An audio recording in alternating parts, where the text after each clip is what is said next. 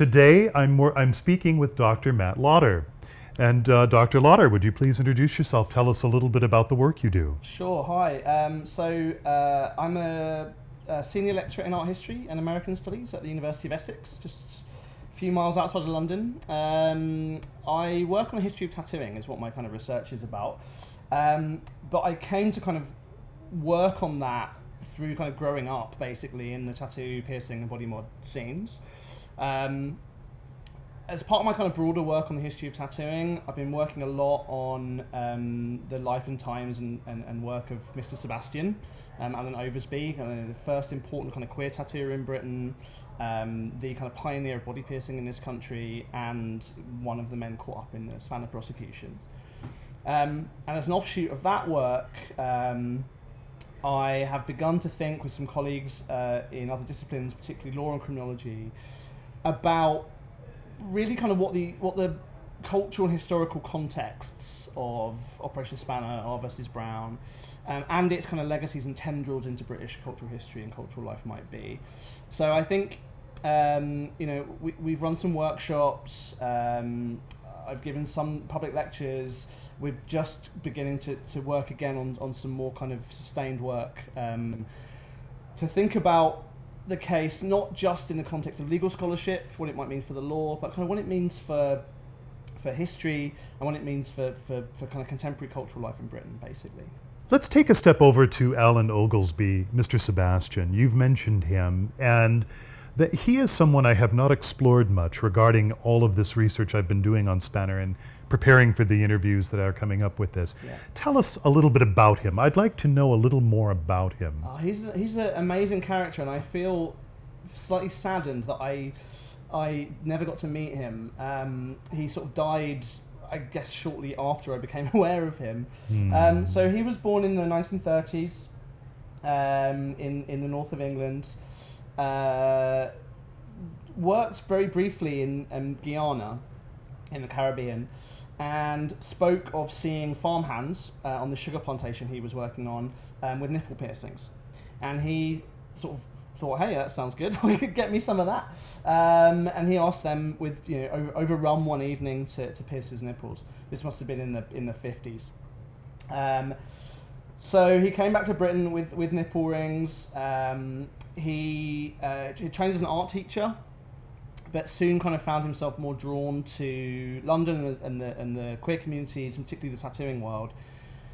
So he moved down to London and found himself kind of this nexus of the kind of burgeoning body piercing scene in Britain. So he had made good connections with Jim Ward and Doug Malloy at Gauntlet in San Francisco, or in the pre-Gauntlet days, and really started to kind of communicate with them and learn from them about techniques, to share ideas with them, and basically became the first kind of professional body piercing studio, I guess we might call it today, in the UK. So this is in the late 1970s.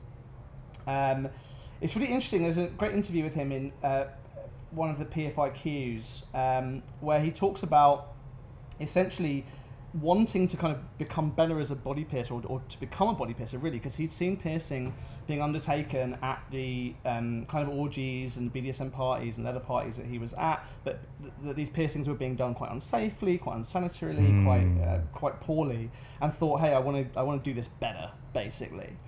And so he parlayed that particular kind of niche sexual interest in body piercing into an industry, and essentially was, by the kind of early 90s, around the same time as the Brown case was going through the courts, became a pretty prominent figure for the kind of fashionistas of London, right? But he got caught up. So he got caught up in the Spanner prosecutions. He ended up with a suspended sentence. He didn't serve any prison time.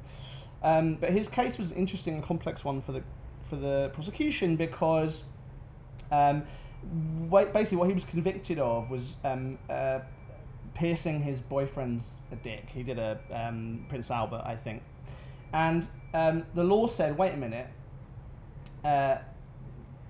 okay, we're going to kind of push this line that there's no consent in the law, in British law, for GBH, grievous bodily harm, but we allow ear piercing.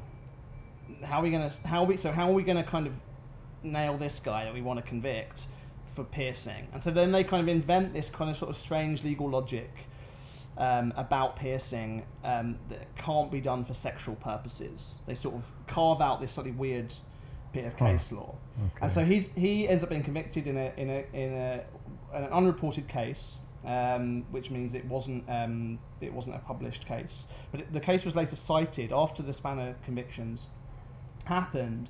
His case was cited in the review of the Law Commission in 1995 after the initial Brown ruling. To go, this is a difficult problem. How are we going to convict? How are we going to kind of deal with the fact that we've said that genital piercing or sexual genital piercing is illegal, but ear piercing is not illegal? How are we going to square this? We need to think about this legally. And unfortunately, he didn't really live much longer to kind of see the legal changes that happened through. But I think it's kind of deeply interesting and deeply problematic and deeply kind of sad to me that he was convicted for doing in private what he then became quite well known and quite prominent for doing in public. And I find that one of the most interesting and kind of complicated issues in the whole, in at least my angle on this whole case, that somehow what he was doing behind closed doors was completely kind of, you know, illegal to the point of criminality, but when he was doing it for paying customers, it was this, you know, brand new trend. And this nexus that happens literally in like 92, 93, 94, where body piercing changes very quickly from underground queer practice to mainstream cultural practice. He's right in the middle of that, and the very fact that the exact practices that he'd learned to do during the orgies that were on the Spanner tapes, or probably, you know, became this mainstream thing. It's really funny in that PFIQ interview. It's amazing. So he says, like, he said, I never wanted a belly button piercing. He had a big stretch belly button piercing. He said, I never wanted a belly button piercing, but I had to kind of learn how to do it because loads of guys on the scene were doing it and they were doing it badly, and I wanted to learn how to do it better. So perhaps literally the things that he was doing on those tapes that so horrified the Met Police in 1988, just like, you know, just 5 or 6 years later, he was being interviewed by Guardian journalists. And that moment at Britain in the end of the 80s and what happens, and the fallout and the fact we haven't really resolved those issues is exactly what I'm interested in. Why didn't he live long enough to see this? He died of HIV/AIDS. Yeah, unfortunately. I can't remember how old he was when he died. Must have been in his like early 50s when he died. His partner survives. He left behind a really beautiful archive of work, of photographs, of drawings, and a real interesting legacy in the, I mean, outside of the kind of Spanner stuff, a real interesting legacy in the tattoo community in Britain, actually, because he was one of the first, one of the first tattooers in this country to have an art school education, because he trained as an art teacher. He'd been to art school, and because his client base was primarily, at least to begin with in the 80s, gay men. He wasn't really a threat to other tattooists, so they weren't really sort of threatened by him. He actually was getting tattooed by a lot of other tattooers himself, so he made quite good connections in the scene.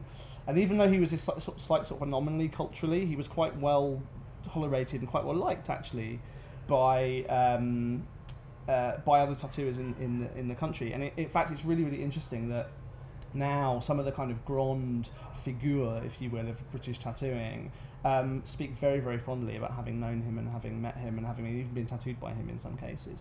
My gosh. Yeah. Okay. I mean, he was a beautiful guy. Worth also checking out. So he also had a beautiful voice, right? Oh. He had this incredibly honeyed voice, like very kind of silken and clipped and beautiful. And he ended up doing a voiceover because he tattooed Genesis P. Orridge from Throbbing Gristle. In fact, Genesis Sebastian's interviewed in Modern Primitives, the Vale and Juno book that came out in 1989, and Genesis P. Orridge and Paula P. Orridge are interviewed in that book too. They talk about being tattooed by Mr. Sebastian, and after he tattooed them, he ended up working with Throbbing Gristle and doing voiceovers with Psychic TV, one of their offshoots. And he did the voiceover for one of their tracks. It's him kind of reading this beautiful prayer about about sexuality and about queerness, and it's a beautiful, beautiful thing to listen to him talk, because he had an incredible, incredible voice. Oh, okay.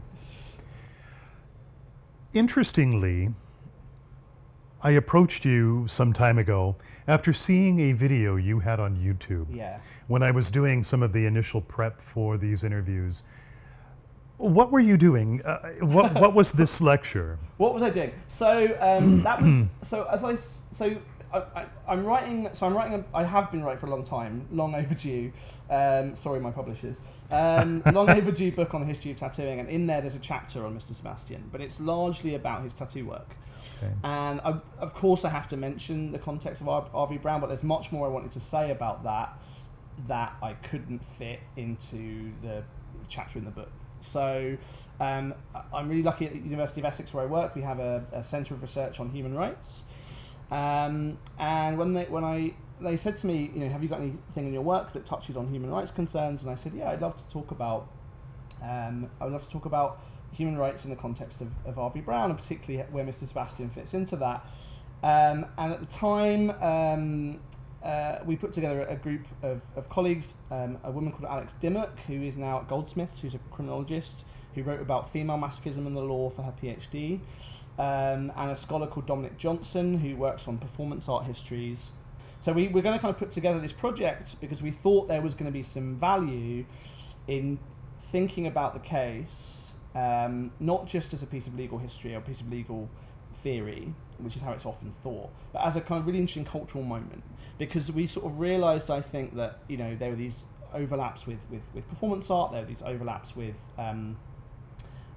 tattoo and body mod history, but there were also kind of things where it kept bubbling up, and the more we looked, the more we thought, wait a minute, there's something really unresolved, right? In following the House of Lords ruling in 1997, the British government never dealt with this and the kind of rank unfairness, and they just sort of left it alone.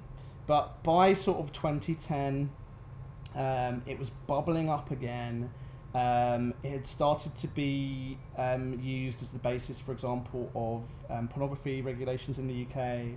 It was mentioned by Theresa May when she was then Home Secretary in relation to FGM and cosmetic vaginoplasty. And we just sort of thought that there was going to be some utility in talking about Spanner as a historical moment, rather than just as a legal problem. But in the last year or so, it's become a much more urgent issue again, and so I'm certainly hoping to do a lot more work on it in the coming 3 or 4 years. So hopefully this culture and historical legacies of Spanner, particularly in Britain, although the tendrils are a bit wider than that, but particularly in a British context, is going to be the focus for the next few years. You mentioned that the case has become hot again, and why is that? What's going on? Well, so there's been no real legal interest, or certainly kind of prosecutorial interest, in doing anything with that case law since the 90s. There's been occasion. There was a case called R versus Wilson, in which the Spanner logic, as I call it, this idea that you can't consent to GBH, that came up in a case called R versus Wilson in the early 2000s, which was to do with a heterosexual couple. Interesting enough, right? Heterosexual couple, a man who branded his wife consensually. It was part of a master-slave relationship, and the judge in that case, the police and the Crown Prosecution Services pushed that through. The judge in that case said, we have no interest in getting involved in what happens behind closed doors with married couples, right? So in the space of about 10 years, it seemed like the interest in prosecuting people for what they did behind closed doors had evaporated. But since then, not much has happened. No one's been convicted under that logic for a very long time. But this year, in February this year, in 2019, a guy called Brendan McCarthy, who's a body modification practitioner from Wolverhampton, was convicted and sent to jail for 40 months for consensual body mod practices. So he got convicted of doing a tongue split, which is fairly conventional, I think, and then he did 2 harder procedures, a nipple removal and an ear removal. Completely consensually, no complainant, no victim in any kind of moral or ethical sense. But at every stage, essentially there was a whistleblower in the case, and at every stage in his prosecution, the judges went, well, the law says this. You know, the European Court of Human Rights are very clear. You have no defence to this charge. You have to plead guilty. So he ended up pleading guilty, and he's currently in prison right now behind bars. And then, you know, the spectre of the case is starting to kind of bubble under again. So it was just mentioned just this week by Harriet Harman, former Labour minister, who's working on the new domestic violence bill, as a kind of model for the kind of legal thinking that they want to kind of embed in the domestic violence bill to prevent, again, the discussion's always about straight couples in the discourse, which is interesting and complicated, but to prevent, in her words in this article for The Independent last week, men using rough sex as a defence for harming their partners, so Spanner and the Spanner logic is live again in a way that it hasn't been for a very, very long time, and I think not enough people are aware of just how pernicious and how deeply embedded, both legally and culturally, the kind of thinking and the kind of legal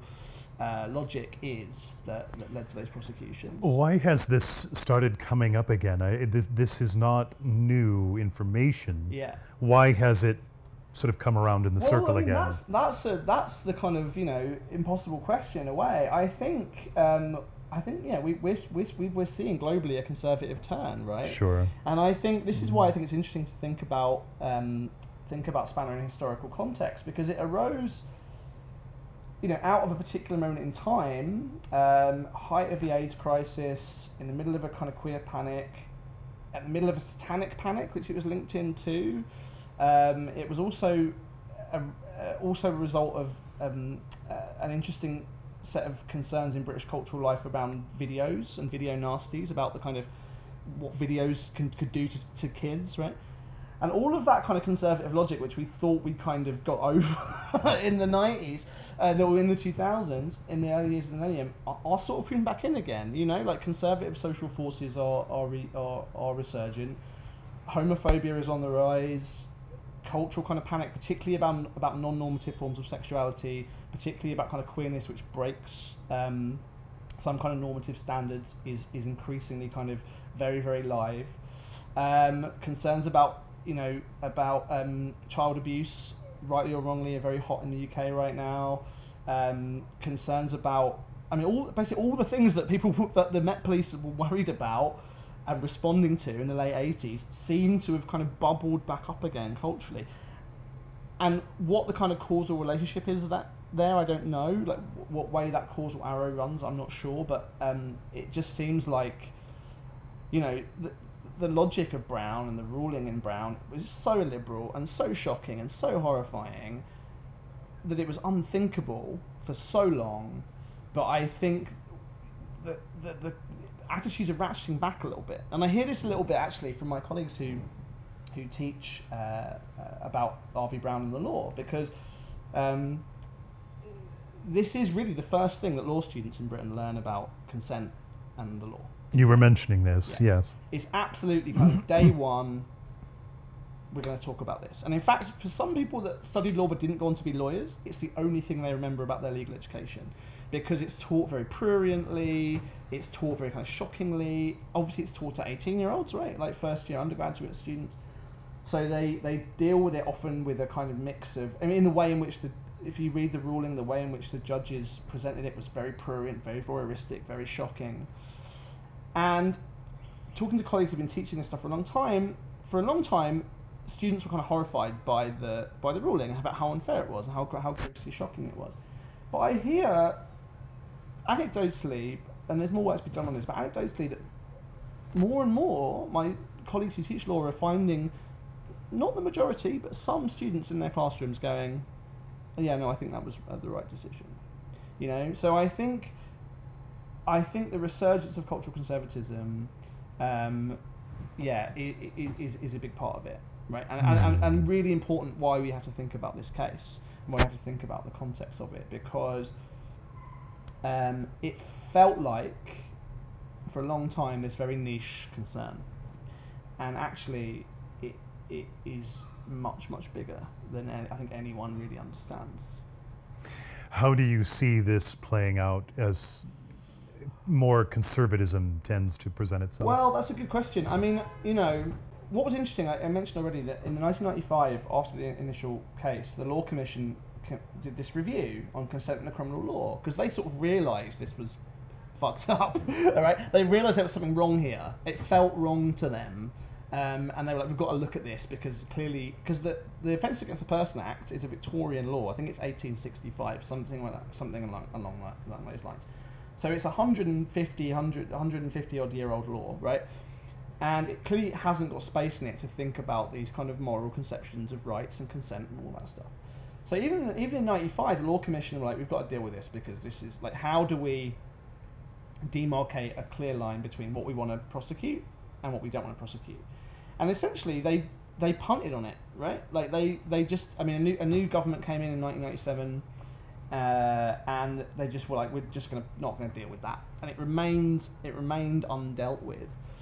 But I think in a way some of that anxiety has faded away, and as I said, I think now there are certain forces, even in the kind of well-meaning left, actually, and it's talking about the domestic violence bill advocates, who want, well, yeah, who don't share the same qualms that even their antecedents in the early 90s did, and they find it a kind of useful bit of, because it's so ambiguous and because it's so loose, it is a useful piece of legal logic to base, you know, you can use it to frame a case against everything that you might find objectionable in this sphere. How can you do that? Well, so for example, when Theresa May was Home Secretary, she was asked before a select committee on FGM, right? And was asked, well, do these statutes apply to vaginoplasty, right? Adult women consensually choosing to get their vaginas cosmetically altered, and she said, yeah, the spanner logic absolutely applies to that. Probably, I mean, it would take someone to try and prosecute it, but by the letter of law, this probably stands. And you can see that then is a useful tool if you're I mean, this is again true with the domestic violence case. If you're a feminist campaigner and you are against, you know, women being kind of forced culturally by patriarchy to alter their bodies, this feels like a kind of use. That the understanding of consent, or the lack of consent that's baked into that law, fits a certain kind of left liberal model of how consent works, weirdly.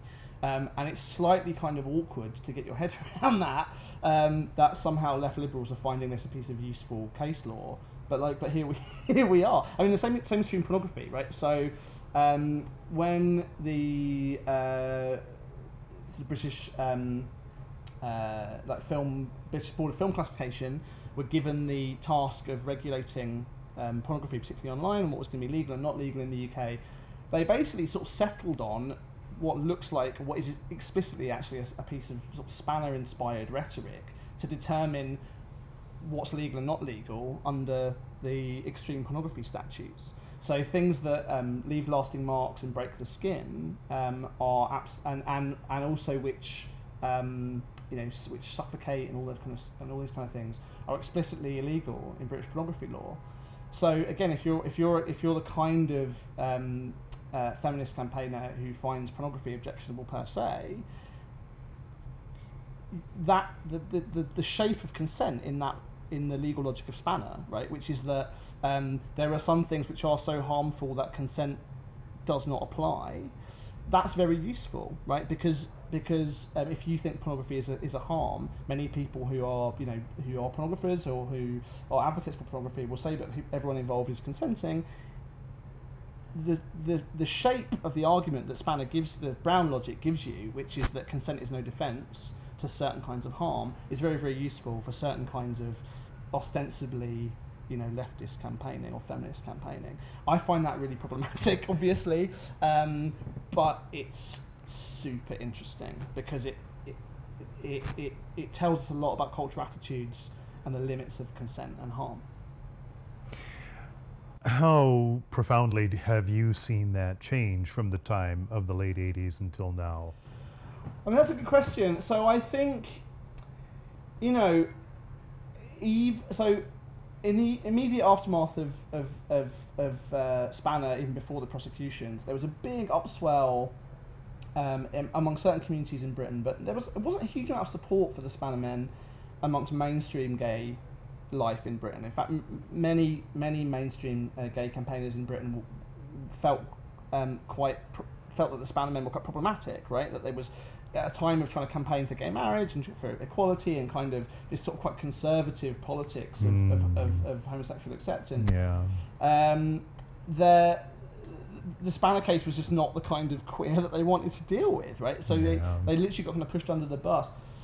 I think because of the work of Captain Alan Spanner, because of the work of the Spanner Trust, because of the work of people like yourself, actually, campaigners in the US who are supporting the case, I think for a brief moment around the turn of the millennium, that battle was sort of won for a bit, right? That queerness was an acceptable and understandable part of mainstream gay life. But I think as time's gone on, and you saw this even recently, like even this year's Pride in London, big kind of complaints online about like, hey, get the Leathermen out, and we don't want to see. Like, Pride isn't about sex. We don't want it's family-friendly event, whatever that might mean. So again, I think it's this interesting kind of cultural conservative turn that is I mean, there's a cliche to say, we must learn from history or we're doomed to repeat it. But in some senses, I think that's what's happening. We never dealt with, the law never dealt with, culturally we never dealt with why the hell the Spanner prosecutions happened, like the institutionalized homophobia, the absolute kind of queer panic, the absolute kind of fear of the unknown, the complete kind of lunacy of the Met Police at the time. We never dealt with that, and culturally or kind of institutionally, and so it persists. Interesting you bring that up, because there's a bit here in this book by Bill Thompson, bringing up dealing with the cultural issues of this, and also perhaps the time in which it happened. There's a phrase here that says, it is impossible to come to any other conclusion than that Lord Templeman found the Spanner defendants guilty either because he was completely ignorant of the nature of SM sex, which would make him unfit to judge in such a case, or because he was deliberately manipulating the evidence to justify a personal preference, which would also render him unfit to judge the case. What have you to say to that? The Met Police Vice Squad, who led the prosecution under a guy called Michael Haynes, were absolutely dead set on getting these guys on something. They were like, this must be illegal. There must be some law against this. Yeah. Right? They were convinced, for example, as if this was in the middle of a sort of satanic panic, they were convinced that they'd found evidence of they thought Michael Haynes says that he thought initially that the Spanner tapes that they seized were snuff movies. Yes. Right? He thought they were literal snuff movies. This is the kind of paranoia in the British police in the 80s. So essentially it was a vindictive prosecution, I think. I want to argue that. And they spent there was a lot of energy and a lot of manpower and a lot of paperwork done on getting these guys on something. Right, like the prosecution doesn't come from a rational place, right? Because there's no ostensible harm, and in fact, the whole logic of the prosecution is that there's no harm of a particular kind. I mean, the ECHR judgment in '97 broadens that a little bit, but it's the Met Police understand there's no harm, but they hate this. They're disgusted by it, and disgust is a real big part of how this is prosecuted and litigated, and they're going to get him on something. And I think by the time Templeman, by the time it gets to Templeman, in a way, the train is on the rails already, right? There's no way off of this, because the prosecution working for the Met realizes that there is no explicit defence of consent in GBH or against GBH, and therefore, they get this on rails sort of legally quite quickly. What I think is really interesting about that, as I said, is the anxiety that this immediately causes, because there's no way that I can think of, that the lawyers that I've spoken to about this can think of demarcating the things we do want to separate and the things we don't want to separate. There's no way in law to adequately kind of carve a neat enough, sharp enough line. So, for example, in the Law Commission review, they realised that under this logic, right, if we were going to say there's no defence of GBH, then like professional sport was going to be a problem. Be a problem. Boxing was going to be a problem. Ear piercing, tattooing, lots of the what they call rough horseplay that goes on at Britain's public schools was going to be prosecutable. So what they have to do is go, oh, we're going to fudge it because we can't explicitly say harm is illegal. We have to sort of say, well, we're going to leave it up to the, up to the kind of whims of the prosecution, and so this is why it's was a powerful tool in the context of the initial convictions, because really they had no out, because there was no logical way in the way that the law was framed, in the way the thinking was framed, to make a case that you fall on either side of the line, because really that was always going to be up to the judges, and the judges basically, were working in a particular kind of mindset, and a particular set of, well, I wouldn't do that to myself, so therefore, right, but they could understand maybe why someone would get an ear piercing, or why someone would, play the Eton Wall game, and it really, that's what it came down to. It came down to kind of like, why the hell would you do this to yourself? I don't understand it. I wouldn't want it to be done to me. I can't imagine why anyone would want to do this. Therefore, it should be illegal. And there's nothing textual about that in legislation. It's all in the way that the argument's framed in the course of the prosecutory logic. Do you think if the Spanner case came forward today, that it would be differently decided? Do you know what? So, if you'd have asked me that when I gave that HRC talk, I may have even said that, the Human Rights Centre talk that I gave that you saw on YouTube. I think if you'd have asked me that then, I'd have said there's no way that would be prosecuted now. Today, I think that's different, because as I said, this year it's been used in anger for the first time, and interesting. I would hope. I mean, again, I think it's interesting, right? Because if you took the exact same facts of the Spanner case, so gay men, one of whom was marginally under the age of consent at the time, not by modern standards, but was at the time, one of whom, or more than one of whom, was in particular kind of positions of state sensitivity. One of the Spanner men was a nuclear missile engineer.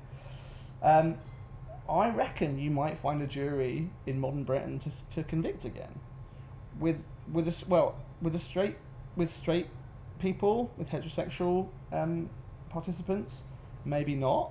I mean, as I said, when this was used 10 years ago, 12 years ago in R versus Wilson, the judge didn't convict. So I don't know. Like, the optimist in me would say, maybe we're better than that now. But the pessimist says maybe not. This remains a huge, hulking, unresolved issue.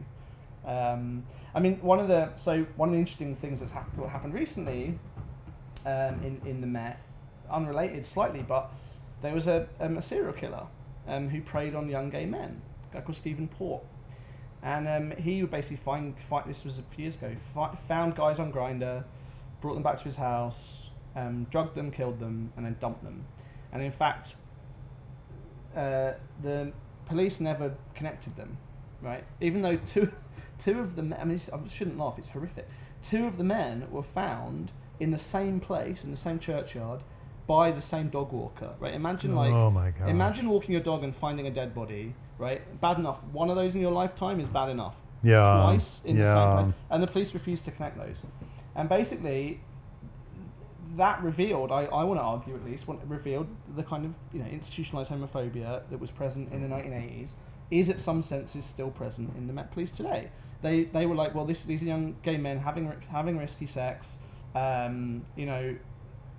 sorry they're dead, but we're not going to investigate it anymore. My gosh. And it took the families of the last victim to really kind of go, wait a minute, don't you think these cases might be connected, to finally take this guy to justice? So clearly some of those attitudes, I'm sure the Met Police is more liberal than it was in 1988, but those attitudes to gay men, to queerness in general, to kind of transgressive body practices more broadly absolutely persist in the police and in British cultural life for sure. Again, I mean, there was meant to be a review again of the Offence Against the Person Act because of this 19th century law, not in the context of our Brown, but just in general. It's an old law that doesn't really cope well with the vicissitudes of modern policing, and again, that's just not gone anywhere because we've had Brexit and we've had the parliamentary time's been busy with other things. Yes. So this remains a completely live, unresolved issue, and I think probably will continue to be so. So when Mac was convicted, Brendan McCarthy, I wrote a mitigation statement for him to the court. Not that it did any good, unfortunately, but I said in there, what sense does it make to send that guy to prison for 40 months for doing things which dozens, let's not overstate this, but dozens of people in Britain have been doing for 20 years? Why is he the fool guy? And I think the same applied in the initial prosecutions of Spano, right? Yes. They would just happen to be in the wrong place at the wrong time, basically. They got caught in the sights of a malicious prosecution at a particular moment in time, and the manifest unfairness of it is what animates me, I think, more than anything else. Earlier you said that you're going to do further research, is it? More study on this, more academic pursuit, and that you used the Freedom of Information Act to access the actual tapes from this. Well, is that correct? I tried. Okay. I tried. So Michael Haines, who was the head of the Met Police Vice Squad at the time and who led the Spanner prosecution, there's a chapter in his book where he talks about Operation Spanner, and he says in there that his officers, for some time, watched the tapes and they made a time-coded list of all the offences that they saw committed. So with that little piece of evidence, the day that the files became available under Freedom of Information law in the UK, I put in a Freedom of Information request to the Met Police, and I said, "Hi, I'm an academic. I'm working on this as an academic project. I would like access to all the files that you have, particularly this itemised list, but any other case files that you have available, acquired during Operation Spanner and in the prosecutions of R versus Brown and the House of Lords appeal." And that was literally on the 1st of January, so the very day they became available. And some weeks later, I got a phone call from the head of the Met Police Freedom of Information Unit, who rang me up and said, "Dr. Lodder, normally these requests are dealt with by quite low-level assistants in the department, but when we saw your request, it was passed straight to me. Do you know what you've asked for?" And I was like, "Yeah, absolutely, I know what I've asked for. That's why I asked for it." And the guy sort of sucked his teeth and went, "Oh, I don't know, it's going to be tricky." Why tricky? Well, this stuff is still too hot to handle, right? And eventually, it went through a period of the deliberation and back and forward, in which he revealed to me quite how extensive the files were. I mean, I think I'm right in saying that he said they seized over 200 tapes. They only prosecuted on one. The actual prosecution of the 15 Spanner men that went to trial in RV Brown was on one tape, I think. But they had over 200 tapes, loads and loads of files. But they said, we can't give you access to these because, amongst other reasons, health and safety, right? So under UK Freedom of Information law, when you FOIA request things, it becomes public knowledge. And they basically thought if this was made public, it would encourage people to copy what they've read or something. I mean, stupid and horrific and dumb. But we really got stonewalled on that. But one of the reasons why I haven't pursued the project as much as I'd like to is because we couldn't get access to those files, because I think they'd be a really important resource. There are potentially other ways in which I might, as an academic, perhaps get privileged access to that material. I'd like to try that with a PhD student. How amenable the Met Police will be to that, I don't know. It remains to be seen. I'm going to try because I think it's important. But we have found, and I won't reveal on this tape, we have found some other ways to get some of the other material that we couldn't get access to. So we're going to be moving forward, me and my new PhD student. There's much more work to be done. I mean, I think also the kind of work that you're doing and the work that other people have been doing, interviewing Roland, for example, in trying to kind of keep the stories of this alive, is really important. And, you know, I think what you're doing is really amazing and important and going to be a really valuable resource, I think, for me as a historian and for historians in the future. I mean, what I think, seriously, maybe I can ask you a question. Maybe this isn't the format, but maybe I can ask you a question. What is it now? Why is Spanner for you important now in 2019? Because I think, you know, I think people who have been involved in the scene and people who have been involved with this sort of knew about it. And, you know, so I've been kind of thinking about this my whole adult life, really. But it seems that in recent years, it's not just me and my academic colleagues that notice that there's something problematic about Spanner now. So why have you come to this now? I don't look at it as problematic. I look at it as capturing history while it still can be captured. Right. So many of the Spanner litigants are deceased. Yeah. Roland has been amiable to speaking with me.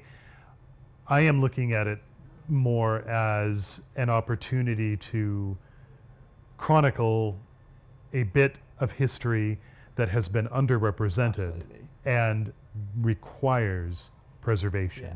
So why is it? I mean, why has it been underrepresented? That's kind of what interests me. You know, it was a big part of my education. I said to you earlier on, when I was sort of 14, 15 when this was happening, starting to get pierced, starting to be getting interested in piercing, and so I became aware of Mr. Sebastian, and, you know, I think just before he died, I sort of became really aware of what was happening. I was 17 when the House of Lords ruling came through, so it was really kind of foundational the way I thought about this stuff, and it's been very, very live in my academic life since I was an undergraduate student, really, in how I think about the body and how I think about the law and how I think about culture.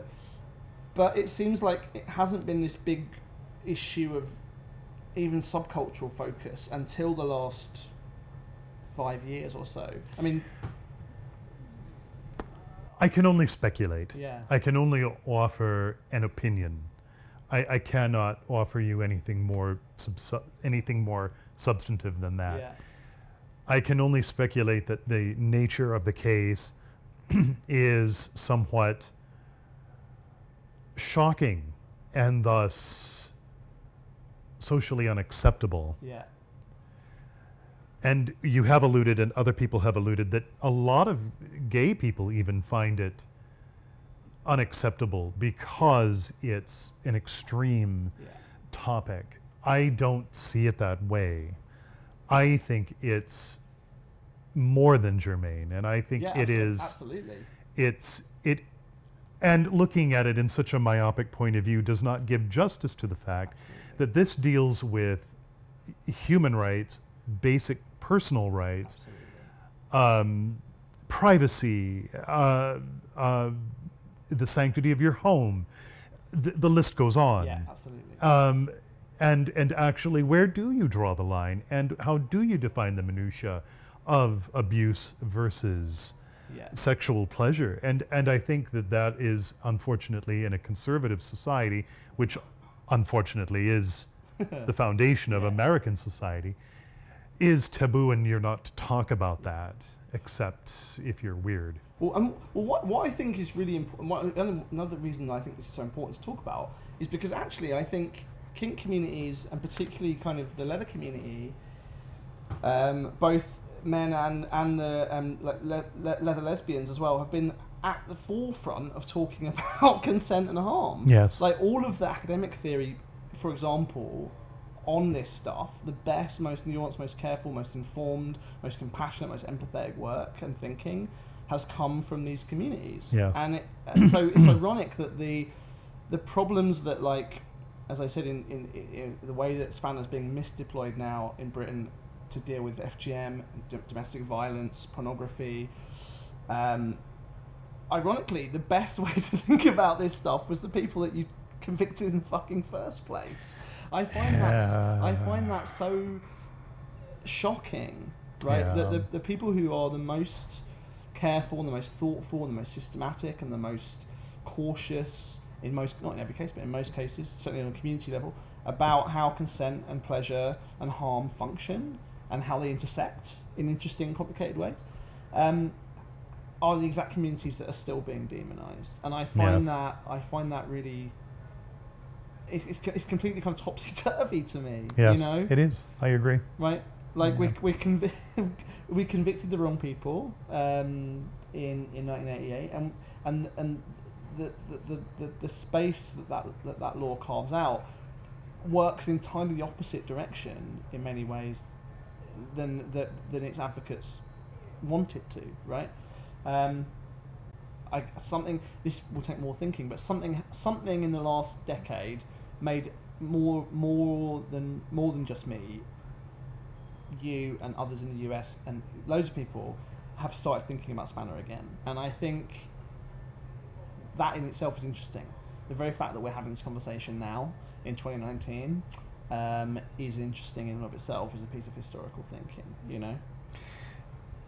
In conclusion, what advice can you offer me or other researchers about Spanner that you feel would be germane?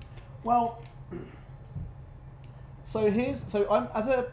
more broadly as a historian of tattooing, my success or my kind of research methodology, and the reason I can do the things that I do, is because I'm engaged with the communities directly that I'm writing about.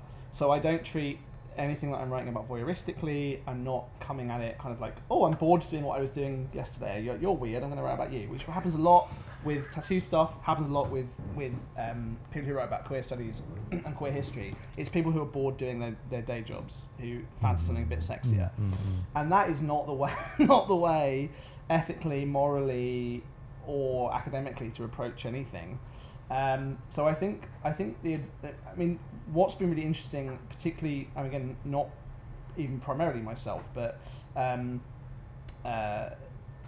recently, the material culture research that's being done on not just kind of treating Spanner and R versus Brown as this kind of abstract problem of legal consent, which is how it gets written about, but thinking about it as a material moment that affected and continues to affect real people's lives. You know, not least Roland, but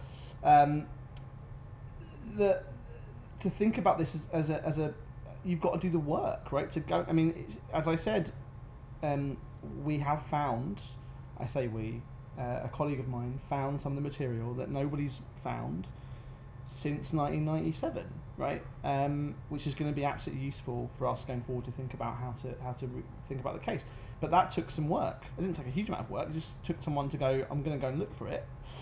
And that kind of empathy and materiality, I think, is really important. I mean, also the kind of work that you're doing, right? Talking to people who are involved, getting that on record, thinking about this on an empathetic human level from the inside, with access and with knowledge and with pre-existing kind of sensibilities to the topics, will allow, hopefully, the work that comes out of what I'm doing, and hopefully what other people are going to do as well, to be more sensitive, more nuanced, more connected, more intricate, right? Yes. Because if you most of the work, nearly Bill Thompson's book accepted, but most of the work on Spanner has been like, fucking hell, this is weird. Let's write about this for a bit. Yeah. Right. Yeah. And that is either the explicit or implicit tone of lots of the work by legal scholars. So it's about getting over that, and it's about treating it as a serious moment of a tragic moment of British legal and cultural history. Dr. Matt Lodder, thank you very much. Thank you. Can talk to you all. I feel like I was talking. This wasn't really a fireside chat. I was talking. No. This has been amazing. Are you kidding?